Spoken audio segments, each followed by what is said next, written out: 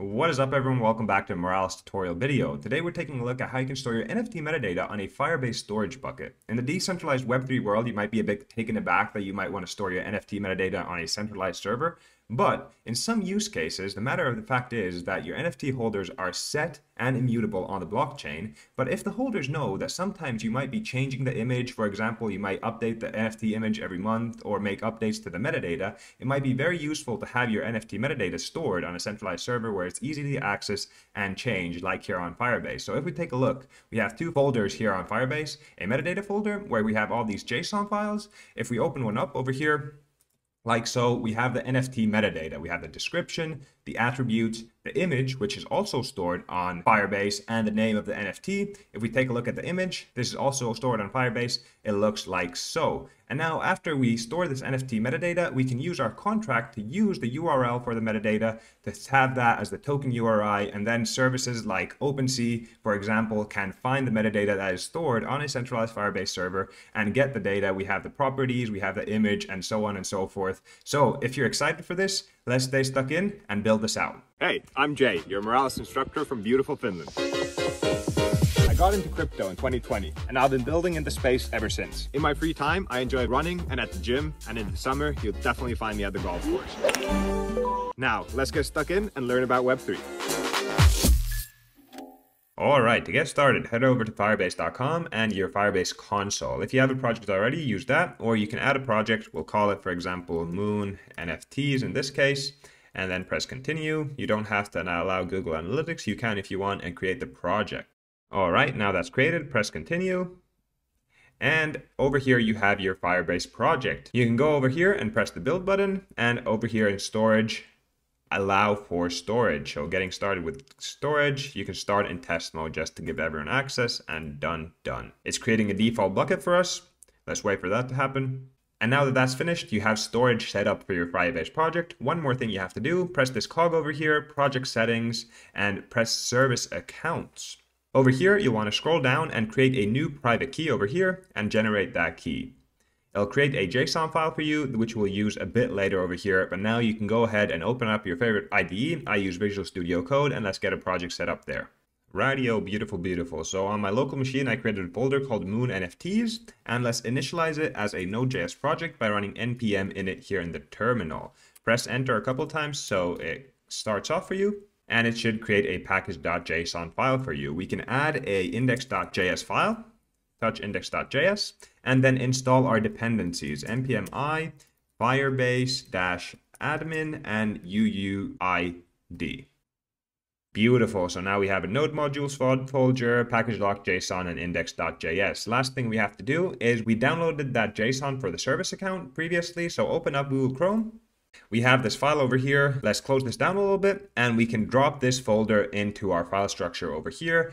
And here in the file, we can rename it to service account.json, like so.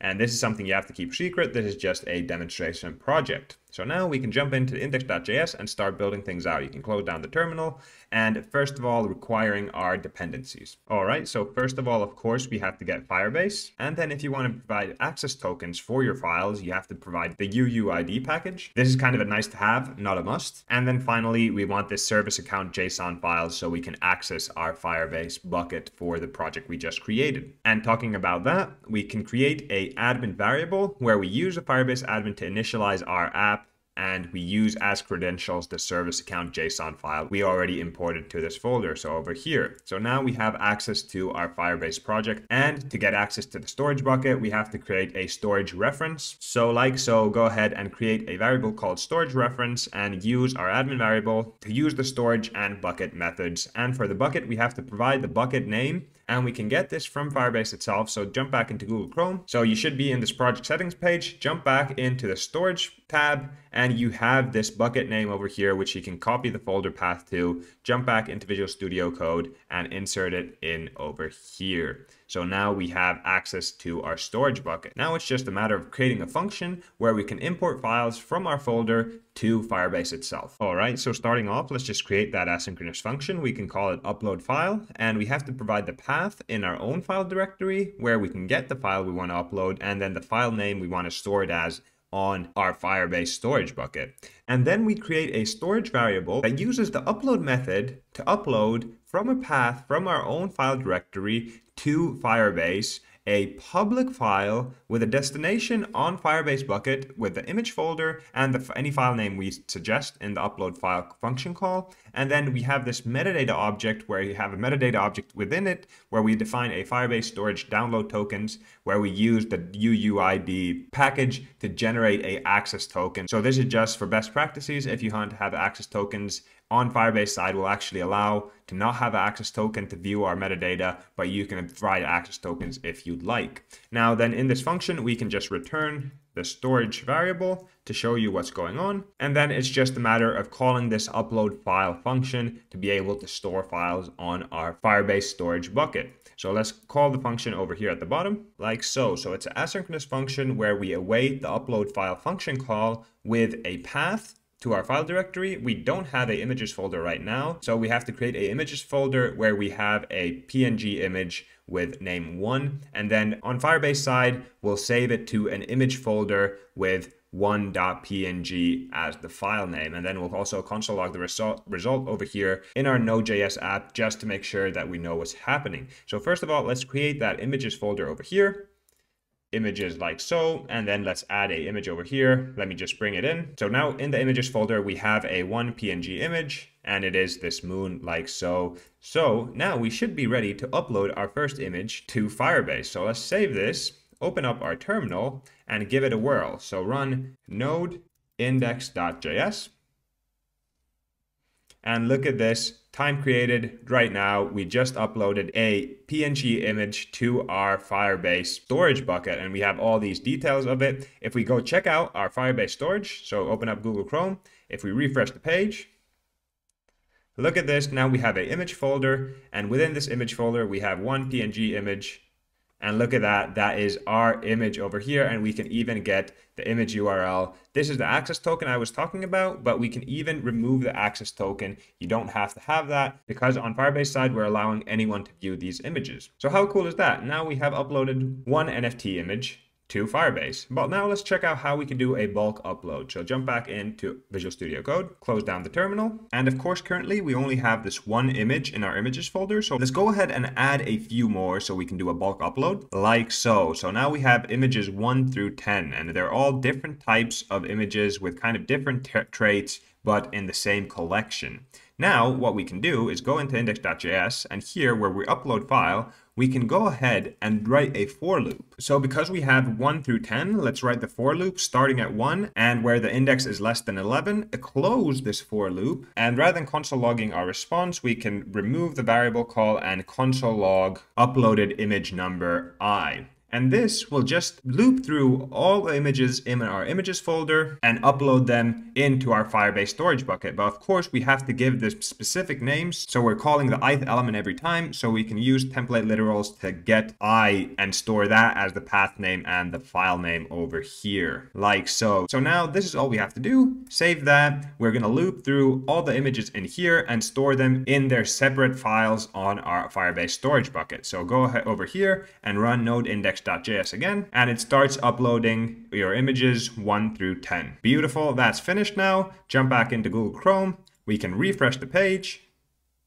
And look at this. Now we have image 1, image 10, 2, so on and so forth. And they all have the same image URL over here. So this is image 2, but if we just change the 2 over here to a 7, we get the image URL for image 7. So how cool is that? We have all these NFT images now stored in our Firebase storage bucket, but now let's create a metadata bucket where we can reference the images that are stored in this image folder.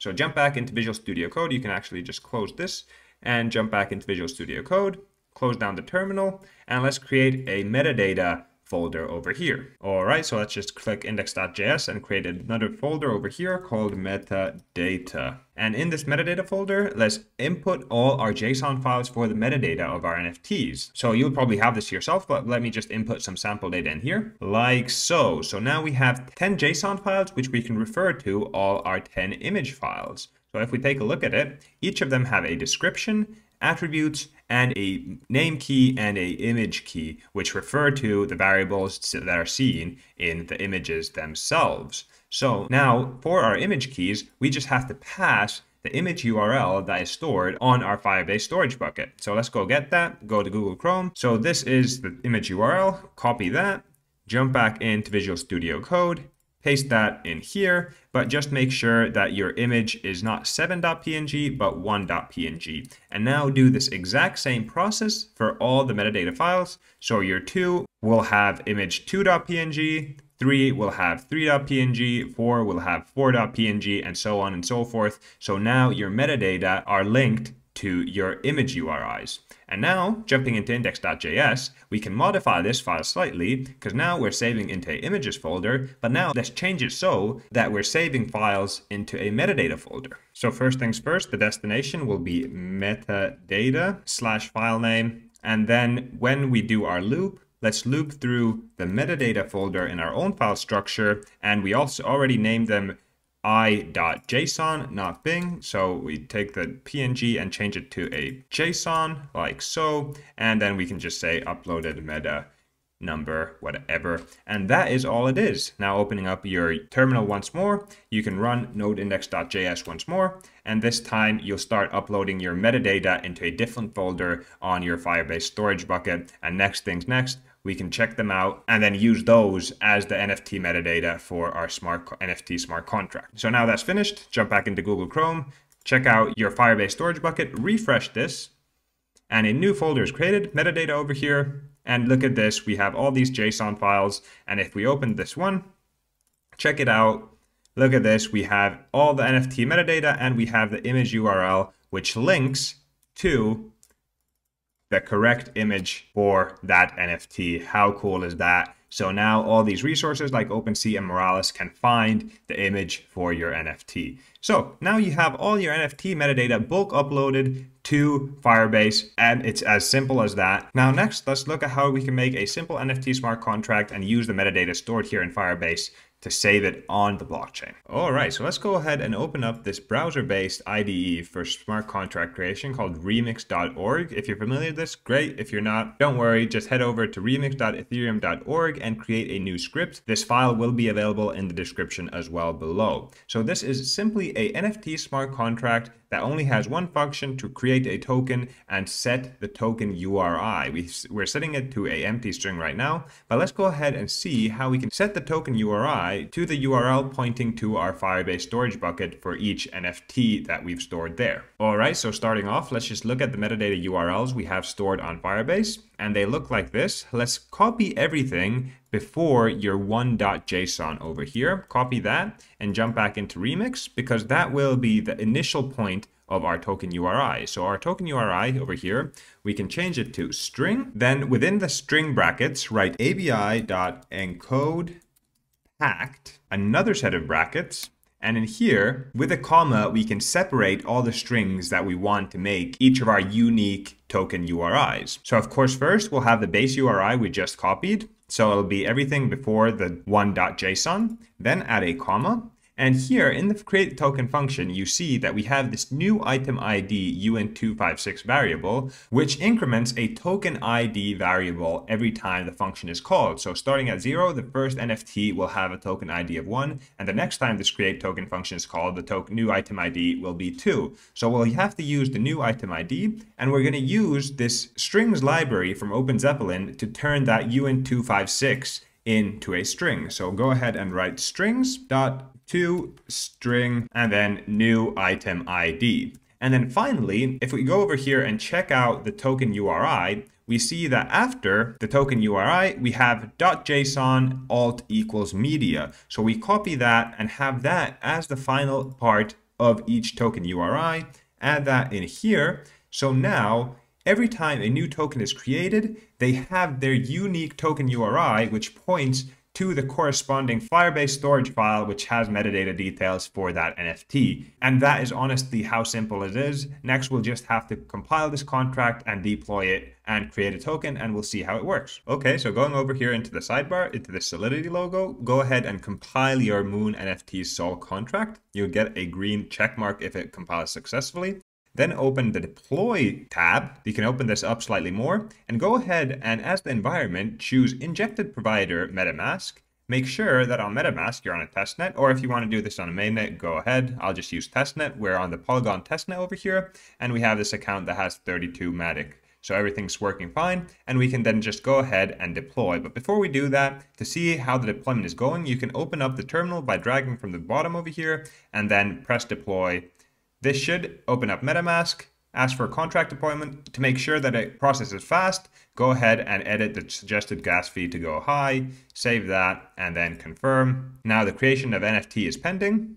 And look at that, we get a green check mark that deployment of our NFT smart contract was successful. And over here in your left sidebar, you'll see that the deployed contracts now has a contract on the Polygon testnet that has been deployed. You can open it up and you see all the functions you can use. So the ERC721 has some built-in functions, but we created this create token function, which allows us to create a new NFT. So we can just try it out over here. We can create the token. MetaMask pops up, asks us if we want to create the token. Again, we can edit the gas fee to make sure that this process is really fast. Go to high, save that, and then make sure we confirm. And now our transaction of creating a token is pending. And that transaction went through. Beautiful. So now if we check out the other functions that this NFT contract has, there is a token URI function here at the bottom, and we can specify a token ID. So let's specify token ID 1 because we've only created one token, and press the token URI. Look at this. We can copy this, and this should now point us to our Firebase metadata URL. How beautiful is that? Our NFT smart contract has created a token, and the token URI is the URI that's stored on our Firebase storage bucket. How cool is that? We can try to do this again. So let's create another token. Make sure we go through the same thing here on MetaMask, confirm. Creating a token is pending.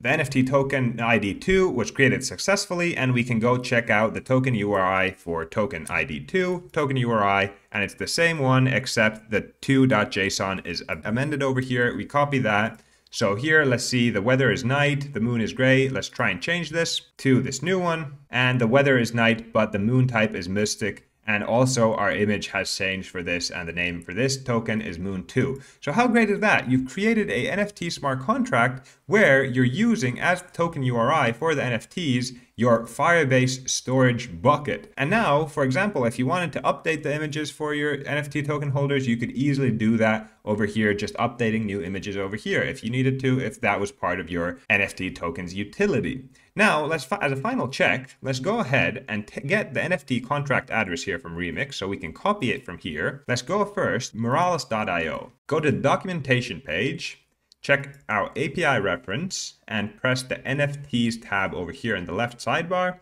and get contract NFTs over here. We can test it out by pasting our token address over here that we got from Remix. Then the chain we deployed on was Polygon Mumbai, so the Mumbai testnet. And now trying it out, Moralis has already queried the blockchain and it's found 2 NFTs that have been created on this NFT contract. And over here, we get the result as an array of 2 of the NFTs, and we get the token IDs, and the token URI over here is found by Moralis as well. So now when you're building any of your front-end applications, you can use Moralis to query for the token URI and that way get the image, etc., etc. The same thing on OpenSea. If we go to testnet OpenSea, here on testnet OpenSea, if we search for our contract, Moon NFTs, it already finds 2 NFTs over here, and it has the images for them as well. And if we click them, you also get the attributes because they're stored in the metadata on our Firebase storage bucket. How cool is that? So that is how you can use Firebase to store NFT metadata. I really hope you enjoyed this video. I'll catch you in the next one. But if you are living in October of 2022, be sure to sign up for the Defining DeFi Hackathon that Moralis is joining forces with Google. The deadline for submissions is November 11th, but the deadline for joining the hackathon is October 14th. So you still have 11 days from the timing of this video. And if you build cool projects, you'll have a chance to win prizes from the massive prize pool of $150,000 US. So go ahead to moralis.io/Google-hackathon to sign up and register now for the Defining DeFi Hackathon. Okay, that's it for me. I'll see you in the next one.